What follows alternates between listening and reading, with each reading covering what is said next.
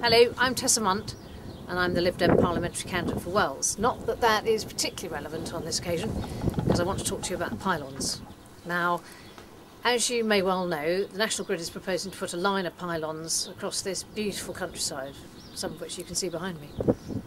And they've got two proposed corridors, and both of those corridors, I believe, are completely unacceptable routes. What National Grid should be doing is giving local people a proper choice and giving us the opportunity to compare the costs and the risks of the two routes that they've given us that we must choose from, apparently, and an undersea route, and possibly a route up the M5, and possibly the costs, I think, of undergrounding on both of the routes that they've put on their proposals.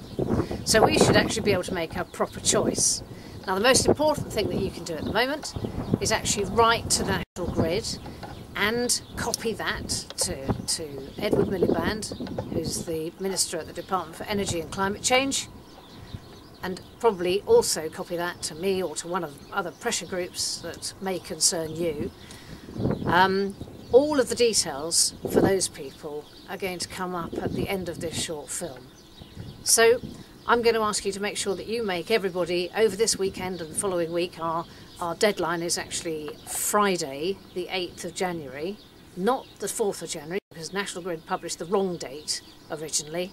It's actually Friday the 8th of January, and I'm going to ask you if you can write, and that everybody in your household and everybody you know who has ever visited your house anywhere here in Somerset can actually write in and complain. The most important point to make is the fact that this is a very poor consultation. Their whole consultation process has been flawed, and that they're making us choose from two completely unacceptable options.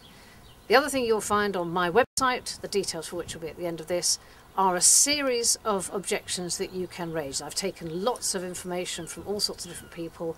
I'm working with several local pressure groups, and we've compiled lists of reasons that you can give in your letter.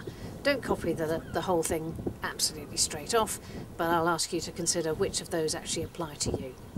If you've got any questions, again, my telephone number, my address, and my website address will appear at the end of this film. Thanks very much indeed for your help. Bye-bye.